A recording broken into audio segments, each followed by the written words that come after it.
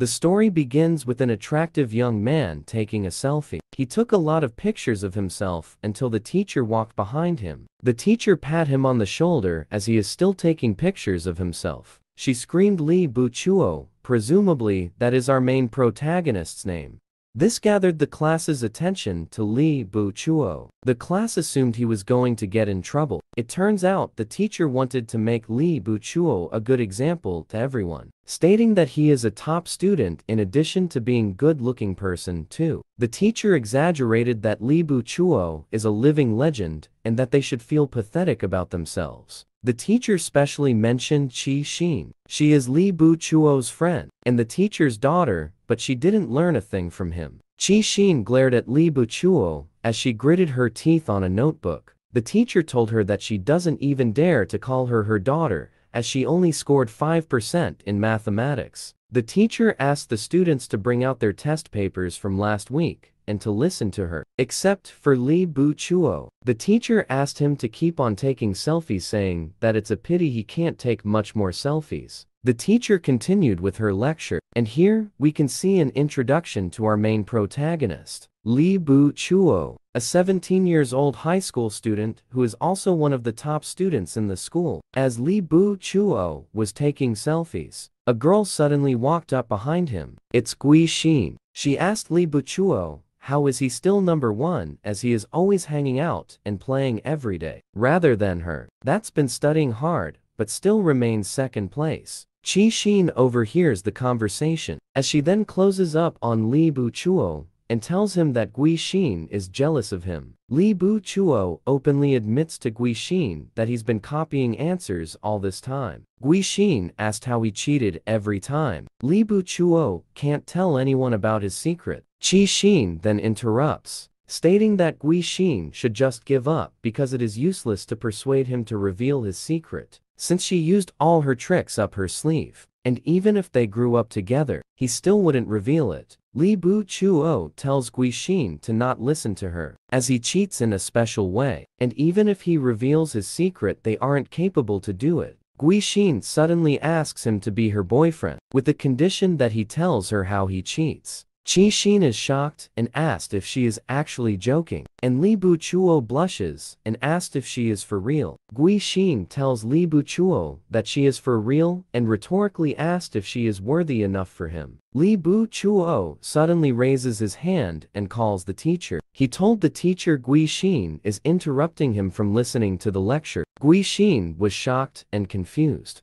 She was punished by carrying 2 water buckets in the hallway. The teacher tells everyone to pay attention as she tells everyone that no matter how you are good at studying, everyone is equally punished if they have something wrong. The teacher tells the class that she is just and fair to all. Qi Xin questioned Li Buchuo's sanity since he rejected the offer of the top beauty of the school, and that Qi Xin would accepted everything Gui Xin is going to say if she was in his place. Li Buchuo did the same thing to Qi Xin, and she is also punished by the teacher to stand in the hallway carrying buckets. On his way home while riding a bike, Li Buchuo, in her thoughts, is that she absolutely would take Gui Xin as his girlfriend, but to reveal the way he cheats is out of his capabilities, because he uses a special ability. Li Buchuo felt a bit of regret turning her down, while reminiscing Gui Xin's necklace and her collar. Suddenly, a lantern appears. This lantern has teeth which it uses to bite Li Buchuo, causing him to fall down his bike. Li Buchuo surmised that this lantern is not normal, and that he is starting to feel that it is the same thing he used to cheat in exams. And then, Gui Xin appeared out of nowhere. Li Buchuo asked what is she doing here. She is on her way home. Gui Xin asked him what is wrong with him, and why is he sitting in the road. He reasoned that his tires got busted. Gui Xin asked how could it happen if there is not anything sharp in the road. Li Buchuo said it was not a sharp object that broke his tires, but a strange thing bit his tires. But it disappeared as he pointed at the direction it was supposed to be. Gui Xin asked what does he mean by bite. Li Buchuo accidentally slipped and said something he should not. He tried brushing it off to end the conversation, but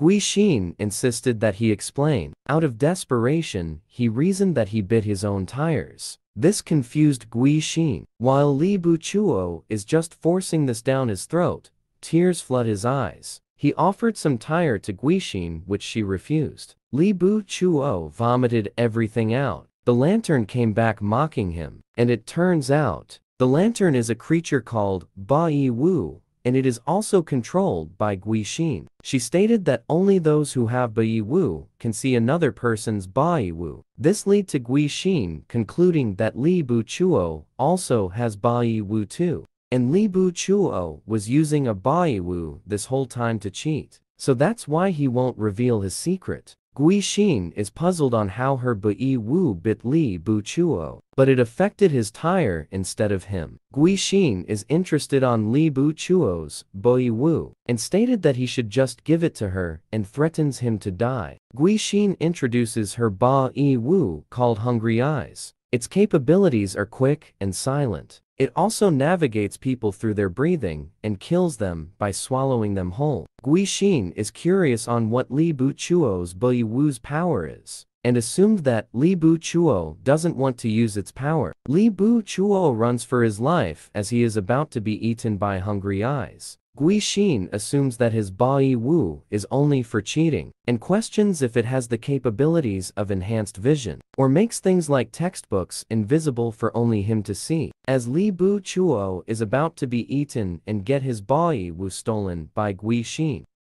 Li Buchuo reveals his Ba Yi Wu called Liar that unleashes from his left hand a set of needle and thread. The needle plunges towards Gui Xin and pierces her jacket. As Li Buchuo has been chomped by Hungry Eyes, Gui Xin uniforms get shredded to pieces. Li Buchuo explains its power. As long as the needle pierces anything, every damage from the user will just be transferred to whatever the needle pierces. Li Buchuo only pierced Gui Xin's jacket as he doesn't want to kill her. Li Buchuo asks if this power is what they call a Ba Yi Wu, as he doesn't know what kind of power a Ba Yi Wu is. His power of a set of needle and thread is called Liar. Li Buchuo explains how he goes unscathed from the first attack. He merely pierced the tire to transfer the damage. And as for the cheating, he pierced his textbooks with his needle to transfer the contents to his brain. Li Buchuo believes there's no point in continuing on fighting, because he doesn't want to hurt her any further, as Gui Xin failed to kill him. But Li Buchuo believes it isn't over yet, since Gui Xin already knows how he cheats on exams. Gui Xin tells him that he should dream on and that she'll never be his girlfriend. Li Buchuo replied that he'll never get it on with as someone as ugly as her. What he actually wants is she should tell him what these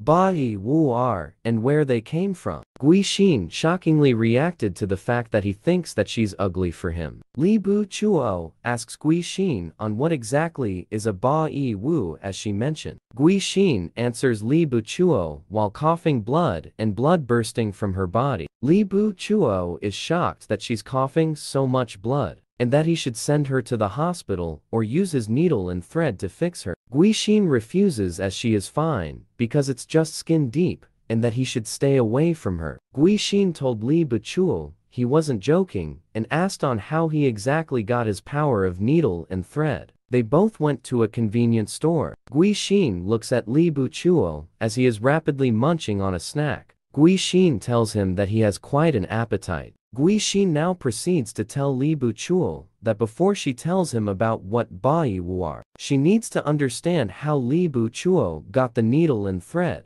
Li Buchuo then asks her if she could eat her snack. Gui Xin tells him that he can have it. Li Buchuo now proceeds to tell her how he got the power. Li Buchuo got the needle and thread when he was 5 years old, and that it came out of his hand. The power appeared during his parents' funeral. Li Buchuo was in shock then, because no one can see the needle and thread on his hand. He was almost got sent to a mental hospital. And so Ba Yi Wu is a power that other normal people don't see. Li Buchuo now asks her on what exactly are these powers. What exactly is a Ba Yi Wu, and why does she want to snatch his powers? Gui Xin was confused because it is the first time that she heard of a person getting a Ba Yi Wu that way, and proceeds to ask if she was wrong, or is that power really is a Ba Wu? Gui Xin explains that her Ba Wu hungry eyes was rented. Gui Xin got her Ba Wu last Wednesday from a person called Mr. Ding. Li Bu Chuo questions the value of a Ba Wu and thought that they are precious toys. Gui Xin answers that they aren't exactly like that. No one seems to know exactly how many Ba Wu are there and where they came from. Ba Wu are everywhere because they are being given from around the city. Ba Wu can become any type of objects: an empty can, an old shoe, or a fire hydrant. And it could be something that is larger than normal, and that every Ba Wu has their own sets of abilities, but they one similarity, and that is normal people or non-Ba Wu users cannot see them, and only Ba Wu users can see one of its kind. And that is why Gui Xin came to the conclusion that Li Bu Chuo power is in fact a Ba Wu. Gui Xin explains that there are two ways to obtain a Ba Wu. One is for Ba Wu to come to you, and they will come to individuals that they take interest in. But Gui Xin has never heard of Ba Wu that manifests from their own body. And for the second one is that people like Gui Xin that had never got visited by a Ba Wu will rent one. The one that provides Ba Wu is Mr. Ding. He possesses a lot of Ba Wu, and that people look for him to rent one, since Mr. Ding has the capability to make people to listen to him. And no one has ever seen Mr. Ding's face, as he always hides in the shadows. Li Bu Chuo asks if there's a rent. There must be payment, and assumes the payment is expensive. Gui Xin answers that the rental is indeed expensive, but it is not paid by money, and that everyone can only rent one Ba Wu for a year, and the payment is to find a Ba Wu and giving it to Mr. Ding. Mr. Ding never asks reasons for renting one, and as long as Mr. Ding gets his payment of 2 Ba Wu, then there's no problem. There's a title called for people that rents Ba Wu, and they are one that they call tenants. Li Bu Chuo asks what would happen if she couldn't meet his conditions. Gui Xin says that she'll die, and it is useless to call the authorities, because no one will believe a Ba Wu killed them, since normal people can't see them. Gui Xin reassures him that it is still early for her, and that there are ways to get one, and that he should worry about himself since there's more tenants coming for him. Li Bu Chuo is puzzled on why would they be hunting him since his Ba Wu is not rented or was founded. It manifested. And normal Ba Wu shouldn't occur like that. And if it isn't a Ba Wu, even if they had managed to steal it from him, it would be useless to them. She didn't mention a Ba Wu wouldn't manifest from their bodies. She merely said that they don't usually manifest from those cases. And tenants wouldn't care as they would take it whatever it takes. After arriving home, Li Bu Chuo head to his bed. But he didn't sleep last night. It was already morning. Li Bu Chuo doesn't know what to do. He thought that insomnia is normal if you got financial problems or people trying to kill you. Li Bu Chuo blames Gui Xin for the insomnia. Gui Xin advises Li Bu Chuo to lay low and avoid using his power much. Li Bu Chuo thinks that not using it is no different from being taken from you by tenants. Li Bu Chuo tells his aunt that he's headed for school. As Li Bu Chuo heads out from the door, he encounters his friend Qi Xin suddenly appearing in front of him and got surprised from her face. Qi Xin tells him that he looks energetic today. Meanwhile for her, she was forced to finish her homework all night. That's why she looked pale. As they were headed towards to school, Qi Xin asked what was Li Bu Chuo's plan, and suggests that he should reply to Gui Xin today. Li Bu Chuo tells her what reply is she talking about. Qi Xin tells him that he's a dumbass,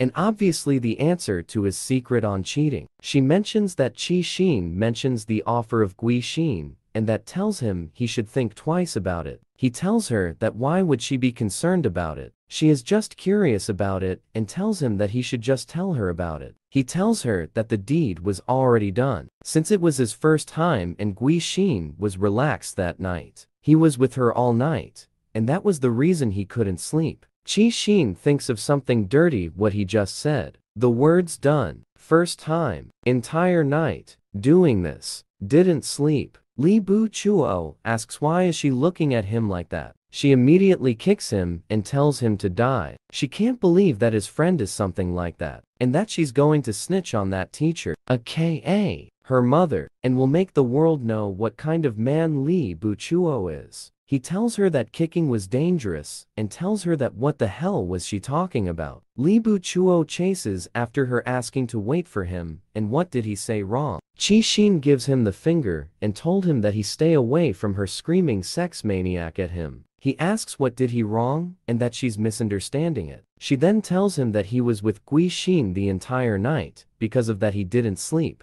That's what exactly Lee Buchuo said. He tells her that he didn't meant that kind of thing. As he was about to continue of what he is saying, he then got repelled backwards. Chi-shin was confused. As Lee Buchuo is being repelled backwards on the middle of the road, he panics and thinks that is he flying as if there was a force pulling him. Lee Buchuo then hits his head on a bollard. He thought he was being pulled forward but actually backwards. He concluded that the force that is making him fly was gravity, and he was actually falling parallel to the road, and the gravity shift is only happening to him. And if it goes any further, he'll crash into the building. Will he survive? Is this the work of a Baiwu? Find out next time.